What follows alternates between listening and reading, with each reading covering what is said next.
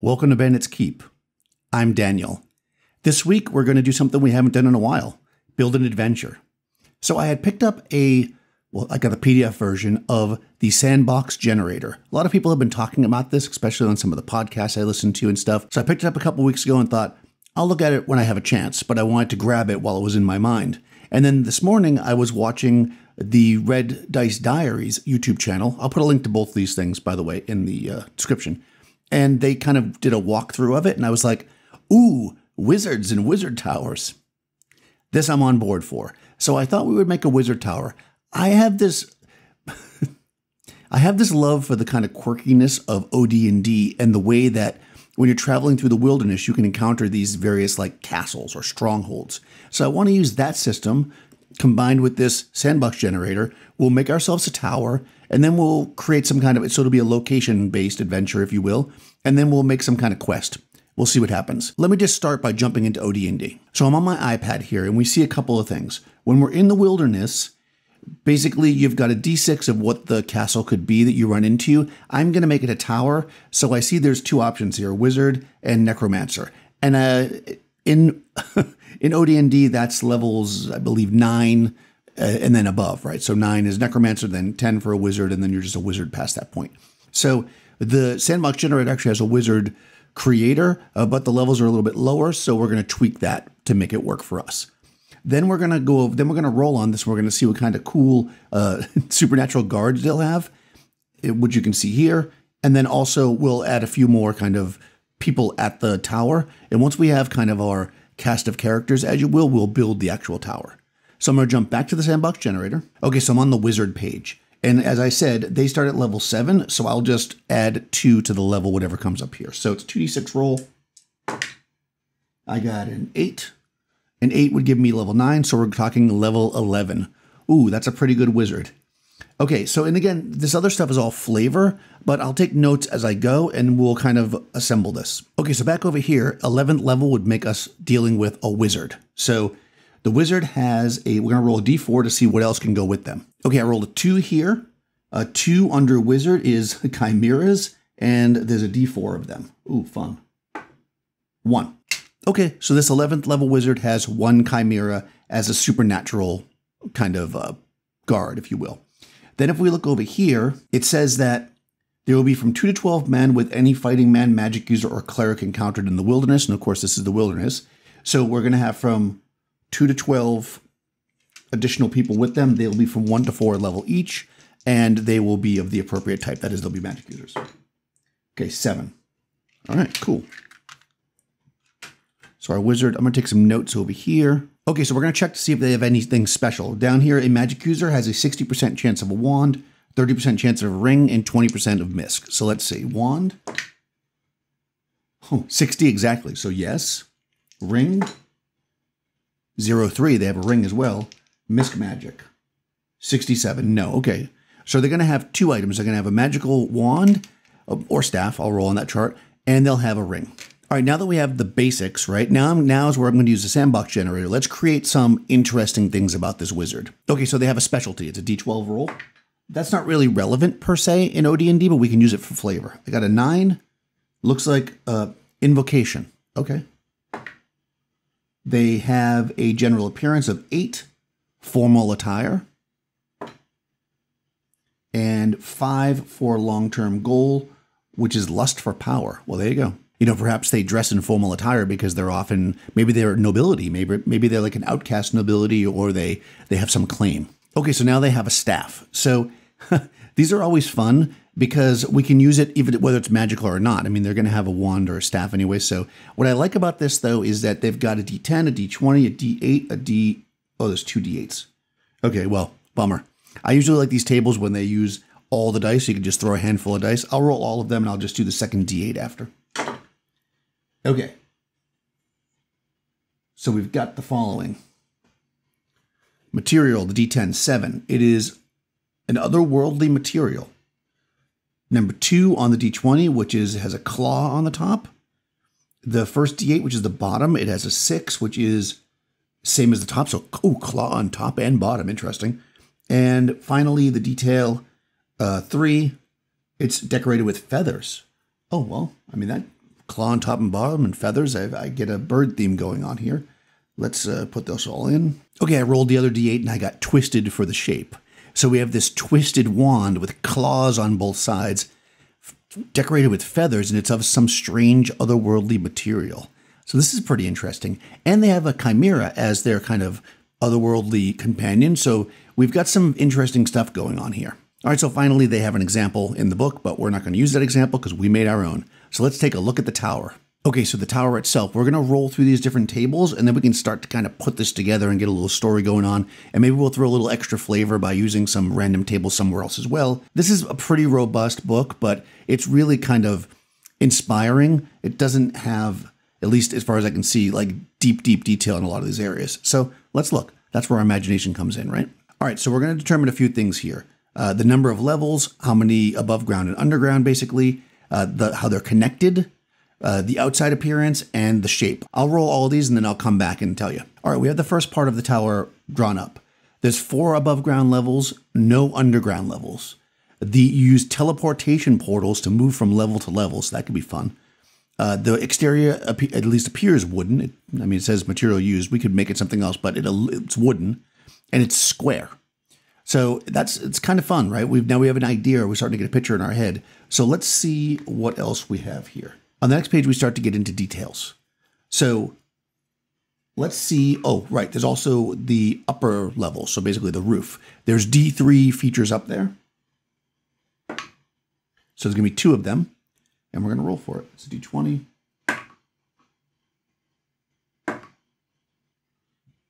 $19 and $15, we have statues, gargoyles, and flags. Okay, so we need an overall inside appearance.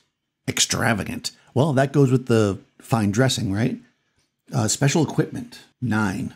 Nothing. Okay, so now we're down to level usage. So this is where we're going to get into the meat of this, right?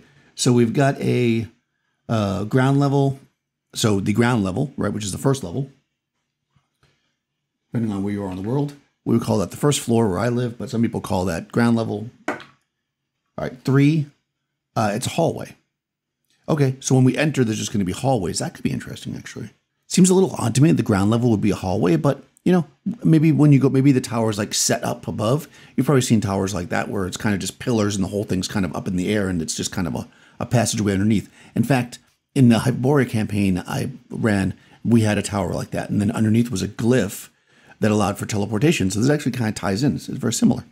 All right, let's go. So we have more levels here. We've got 4 of them. I'm just going to roll them all. 2 is, okay, this is interesting now. So we have this raised up tower with the ground level just being a hallway effectively, right? And then we've got 4 levels. The first one is a fortified room, which kind of makes sense, right? Because if you teleport into this place and the ground level is just hallways, this is going to be like a protective room. This is where the first room, you teleport in, you're just like, okay, I'm in this tower. That's where the wizard would meet you, that kind of stuff, right? It's basically a space where you can't mess with them, right? Protective. But what's interesting is the next 2 levels I rolled are both ruined. And then the one above that is unloading, which is perfect because that's the next one up is the actual roof. So this could actually be an abandoned tower at this point. So let's see what the roof is. 16 is a sage engine. So that's interesting. Some kind of a weapon up on top. When we're looking at this, though, I might want to change this because I see a few different things here that might be better. Number 1, an aviary, since we have this idea of this bird, right, idea.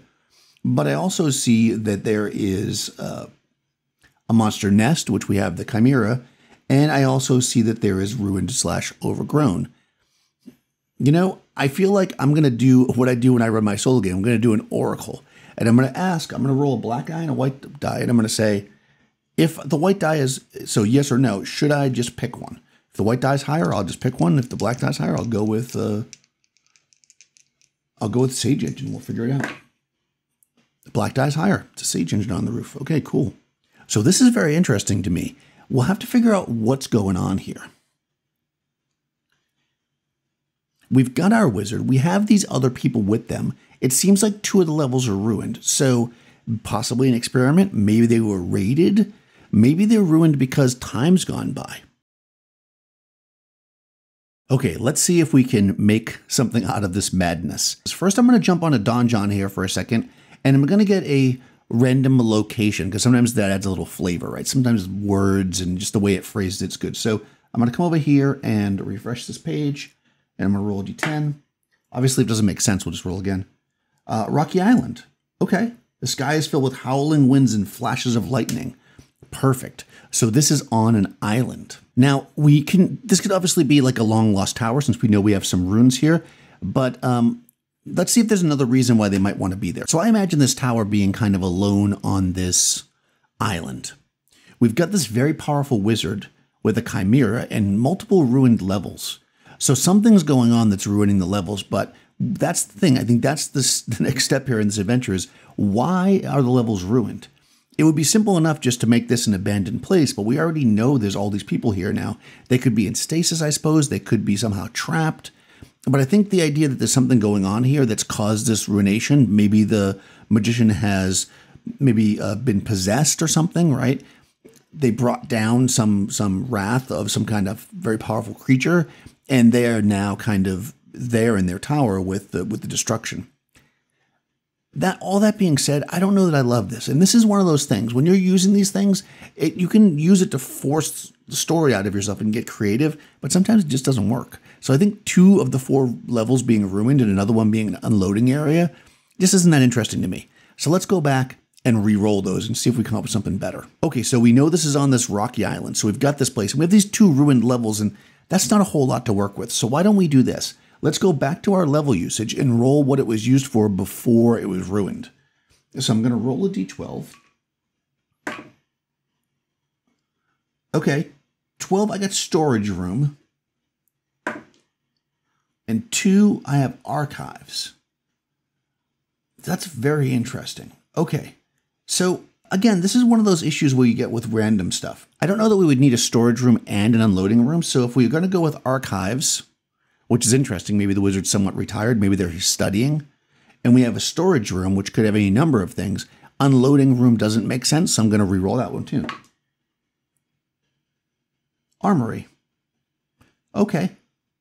You know what? I'm just going to completely just pick something, which is what you should do in these cases, and I'm just going to say bedrooms, right? We have all these people here. They must live somewhere. So let's go back and look at our situation here. And again, they're still going to stay ruined. So we have fortified room, and then we're going to have a archives that are ruined. And then we're going to have a storage room.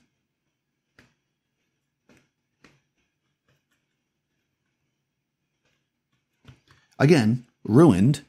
And then up on top, we got rid of this unloading room, and now the siege engine on top makes sense because this is an armory. So this place actually seems to me like being on this island, perhaps this was an important place where they were blocking something. Maybe this rocky island sits inside some kind of a bay or cove, right? And it was used as either a warning or a signaling place to hold back enemies at some point. And this wizard has taken it over, or perhaps they were always manning it. Maybe they man it with a wizard, right? Because they've got power. So now we have this thing. And I think what I want to do is figure out what exactly the party wants to do there. Like, why are they even going here? You could just put it in your world, tease it out, let the players come to it, but I'm kind of creating this as an adventure. So let's give them some kind of hook. Let's go back to Donjon. Actually, instead of going back to Donjon, I'm going to use this thing here, Random Sword and Sorcery Adventure Generator. This is great. It's by Ben Ball. It used to be available on the Hyperborea site. I don't know if it still is. If it is, I'll put a link. So this is great. And I love, too, that they use that I believe that's a Darlene art piece. What a great piece. Okay, so what we're going to do is we're just going to use this for part of it. So we need, let's make a title. All right. 2, 12. So 2 is beast and 12 is of the deeps. Ooh, beast of the deeps. You know, naming your adventures and this kind of stuff really helps. Cool. Now we just need like a quest. We're not going to get into all of we could just fully use this, I suppose. Mission. Here we go. Yeah, let's just use it. I don't know if I've used this before on this channel. 14. Question. There's person to be questioned. 19. Thief. It's funny because in that same row is tower. So we're questioning a thief. That doesn't make sense. The one below that, 18, is sorcerer, so that's who we're doing. We're questioning the wizard. Ooh, no. See? This is why sometimes this works. Okay, so we're questioning a thief that has now become a wizard's apprentice. Again, this is one of our apprentice people, probably the first level one. All right, let's see what we got here. The hook. Why is the party doing this? 17. Oh, read ancient scroll or tablet. Oh, well, that makes sense. So, all right, so now we're going to go back. This is why somebody have to go back here and mess with this. So why would the thief be able to read the ancient scroll or tablet unless the wizard themselves is the thief? So, all right, so question a thief. Maybe this wizard stole it. All right. Okay, our antagonist is 18. Ooh, a torturer. I don't know if I like that. 13. Greedy merchant. Oh, that's interesting. The antagonist is a greedy merchant, but you know what? I actually, again, sometimes it's great to use these, sometimes not. I'm looking at the very first one is Angry Ghost, and I think I really like that. I think this wizard being out here on this remote island with lots of ruined areas, maybe there's an angry ghost here. All right, potential ally. We may or may not use these. 10. A priest who speaks for the gods. That's interesting. Or possibly somebody who can speak with the dead. I like that. All right, we got a complication of 19. Spurred lover looking. Let's not do that. There's definitely sword and sorcery. 15. PC is mistaken for someone else. Well, that could be interesting if the ghost does that, but I don't think we need that. Obstacle. Assassins. Also interesting. And a twist. Antagonist is a PC from another time or reality. That's great. I've used that one before. Well, I like the idea of assassins as well, though. Okay, so we have something to work with here. Beast of the Deeps, questioning a thief, decipher ancient scroll, angry ghost, priest who can speak with the dead. So I think what we could actually do here is we don't have to use all of this. I think the idea of, I love the title, first of all, and especially with the fact it's on an island. I like the idea that there's something going on and this wizard, we want to implore the wizard to help us, but they are being haunted basically by an angry ghost. And because of that, their tower and stuff is being destroyed. And when the PCs get there, sure, the wizard will help, but not unless they help them first. And that could very well be just a battle of, oh, you know what it could be? Let's do angry ghosts. And let's go with pirates. Okay, so because we had a thief earlier, right? So these pirates, right? They buried their treasure long ago, right? This is the deciphering ancient scroll. The wizard, when he was younger, before he was a wizard, found this, used magic to unlock the scroll, figure out what the treasure was, and that's how they built their reputation in that tower. And now the pirates have, somehow they perished, and somehow in the afterworld, they figured this out, and now they are haunting this wizard's tower. So basically, this wizard's tower is very remote, and it's being haunted by these pirate ships. But the problem is, the wizard's tower is basically right in the gulf of a river, and traffic needs to go down there. And these pirates are raiding the ships that are coming through. And this priest who can speak with the dead has determined all this information. So the PCs now must go to the area and interact with this wizard and stop it somehow, figure it out. Maybe the wizard has to give back the money. Maybe they can join with the wizard. Maybe they can fight the ghost. That's up to the players to figure out.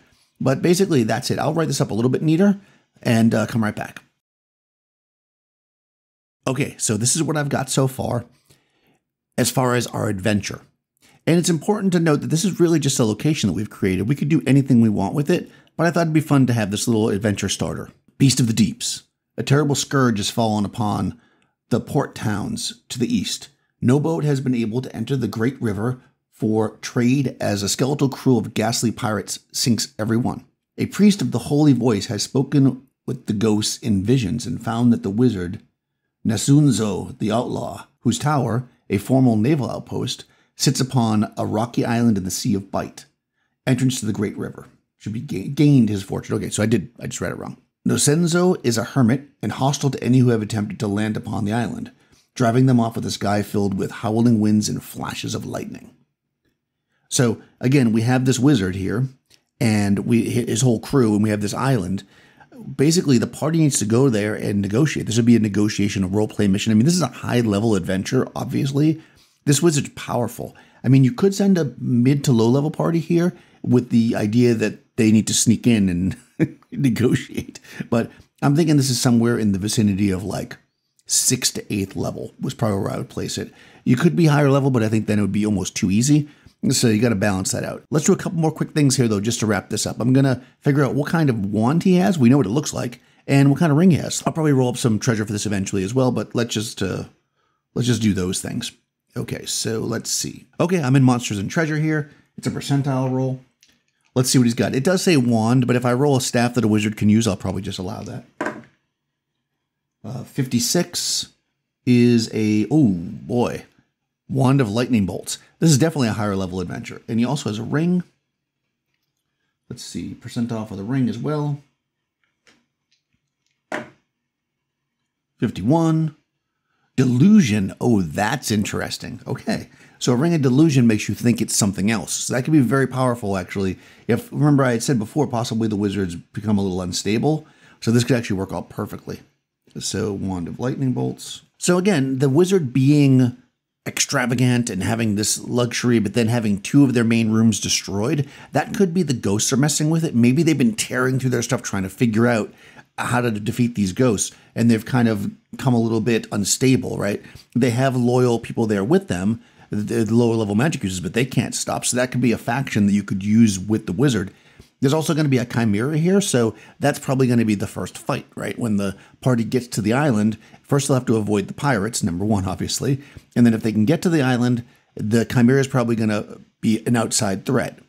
Once they defeat the chimera, assuming they do, they'll have to figure out how to get into the tower because it's all teleportations, which they could do from the roof, obviously, or they could do it from the ground. And we can go from there. If you want to set up, magic mouths, wizard eyes, stuff like that all around, that's what I would do here. I'd love to know what you guys would do with something like this. I will flesh it out more, but what I have here goes on my Patreon, so anybody on the Patreon will get these notes so you can work on it. I will flesh this out eventually, though, and make it into a full-blown adventure, and I'll let everybody know on the channel when that's up. It'll probably go on Drive Through RPG, and I will actually work out all that stuff for myself. In any case, I appreciate you watching. If you have any questions or comments, please do put them in the comments. Check the description below for my Discord server and my Patreon. And also, I'll put a link to this sandbox generator and also that Red Dice Diaries video I was talking about. I'll talk to you soon.